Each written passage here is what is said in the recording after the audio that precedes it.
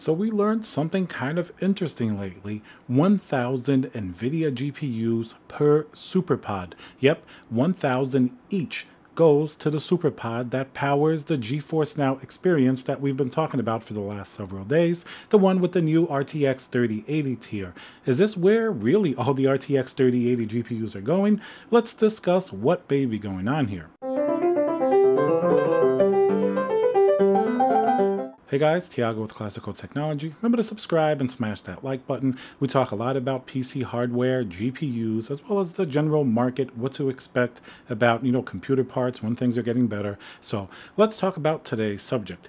People have been complaining that, especially the RTX 3080, which we could say is sort of like the Halo GPU for Nvidia, because its price to performance at $699 when it was originally announced really made people very excited. It's still a great GPU a year later, but of course we've come to hit a little bit of a problem in that we absolutely can't find them, and when we do, the MSRP price is absolutely outrageous, and not to mention the secondhand scalper pricing. So for the last year, it's been pretty much a blame game as to why there aren't enough 3080 specifically. Of course, this is a problem that's really systemic to both the RTX 3000 and the AMD GPUs, but the 3080 seems particularly egregious because it was such a titillating and exciting GPU, and it seems to be one of the most difficult ones to get. I bet you'll probably know more people with RTX 3090s, 3070s, 3080 Ti's, and even AMD GPUs than you would likely with some of the 3080s, especially the ones that were bought at MSRP. So the last year, plenty of blame has gone around. Is it the crazy gamer demand that's been driving RTX 3080s into extinction? Is it the crypto miners? People love to blame them as well. Or is it everybody's friendly neighborhood scalper buying up all of the 3080s? And actually, all three are very true, coupled with manufacturing issues that have been experienced throughout the last year. Of course, that's really a valid reason. But today, we're going to talk about a possible fourth reason, and I just want to make clear this is just sort of a fun speculation. I'm not sure if this really would affect it or not, even though you can make the argument that resources could be spent on more, RTX 3080 or 3000 series GPUs, and we don't really know anything concrete aside from what Nvidia has told us. It's just a little bit of speculation, just the optics of it all with the Geforce Now experience, lack of 3080s, and then having this service that's specifically 3080 level seems a little bit, funny to discuss at least. So I just want to make that clear. Nothing, you don't need your tinfoil hat or anything like that. Just fun to speculate on potential issues aside from the usual, gamer, crypto miner, scalper, general market type of scarcity issues and manufacturing delays. So recently, we've been talking at length about Nvidia's new Geforce Now experience, their cloud streaming service. The interesting thing is that they recently announced the RTX 3080 tier. They specifically call it a 3080 tier. Basically, you're going to get 3080 level performance with ray tracing, 1440p up to 120 frames per second, or up to 4K if you're going to use one of the Nvidia Shields or a supported Android device. It all sounds pretty good on the surface, right?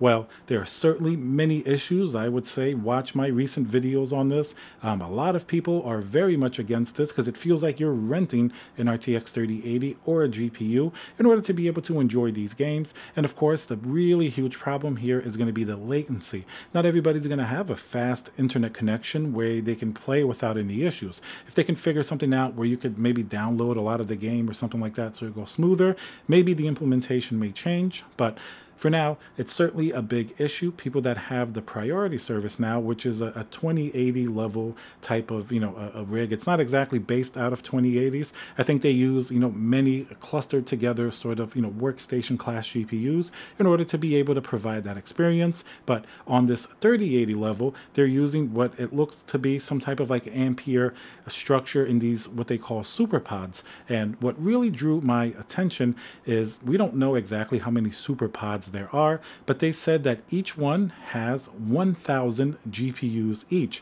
and these are based on Ampere as far as we know. So while Nvidia calls this the RTX 3080 tier, we don't know if it really is 1,000 3080s per Superpod, but they said 1,000 GPUs, kind of grouped together. Who knows what type of, a structure that they formed. They just told us the basic specs to expect, but we can assume that if it's 1,000 3080s per Superpod or not, those are definitely silicon silicon and resources that could maybe have been applied towards more manufacturing for actual physical cards. Now, the interesting thing here is if we juxtapose 1,000 GPUs per SuperPod next to not having any physical real 3080s on the street, next to the Geforce Now experience, which is like, a cloud streaming service, basically like a Netflix, not only for your games, but for your hardware as well. You're basically renting out an RTX 3080. So it's not just, games as a service, it's hardware as a service, which is fairly new in the industry. It's not exactly like Netflix.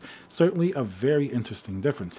I guess the idea is whatever you see on your screen, doesn't matter if your computer is producing those graphics or if a supercomputer or a SuperPod is producing that gameplay from thousands of miles away, as long as it looks good and the latency is low. Technically, that's supposed to be sort of the idea anyway. So regardless if it actually is 1,000 exact, 3080 GPUs in there or not, could be something else.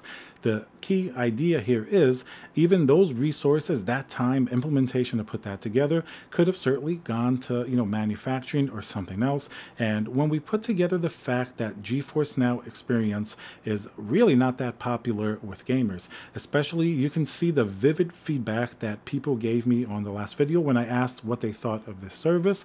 People don't want to rent their GPU. They don't want latency. They don't want somebody else to control literally what would be their hardware, their access to be able to play these games.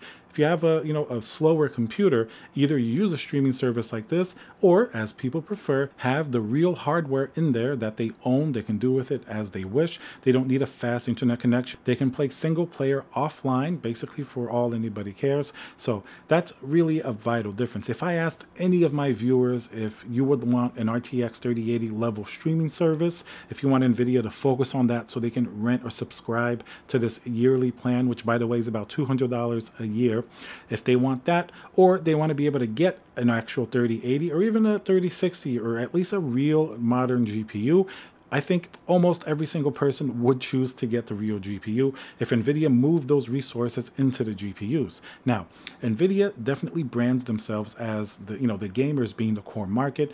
Gaming is very important, but the last several years they focused a lot of attention on AI, machine learning, things like that, which, of course, those are very important as well. Gaming isn't really the only thing. And of course, AI, artificial intelligence, and machine learning, those are very important for humanity as well. Gaming isn't the only thing, but they certainly do brand themselves as really being very gamer friendly. But of course, it's obvious a lot of resources goes to these type of superpods. This isn't the first one, of course. As I've seen with their AI superpods, thousands of people work on these projects. So they're massive, large-scale projects that take up a lot of resources, both in terms of manpower as well as in raw resources. So with a huge shortage going on, that recently they've been building this up in order to release this RTX 3080 tier. Now, my point here is Geforce Now, it's not very popular in the regular market. If people have GPUs, if GPUs are abundantly available, nobody's going to sign up for this aside from a couple of users that, for whatever reason, maybe they're casual gamers or an enthusiast that just wants to test it out. Like in my case, I just want to test it out to see what a streaming service provides compared to a real GPU, but I'm probably not going to use it because I prefer to use a real GPU. It's just after I quench my curiosity, I'm going to move on. But some people may like that type of service if they want to play it. Maybe they're somewhere where they don't have a powerful computer, and it's something that, it is something that could work to that benefit, not to take away completely from that type of service. We focus more on the price to performance and sort of the utility it would have, especially for gamers and enthusiasts. And of course, if it's taking away resources from actual gaming GPUs, that's when people may get a little bit miffed about it, just because if we had an abundance of GPUs, nobody would care if they're building superpods with 1,000 GPUs each, and who knows how many superpods there are. Anybody's guess, but I'm guessing they're going to need a large amount, because something else that they do on this RTX 3080 tier, you have to basically like pre-order it and be part of their priority program, and it says that it's going to be sort of a limited release, or at least they're going to be limited spots. So I think with that strategy, they're definitely trying to create some type of like a scarcity mindset.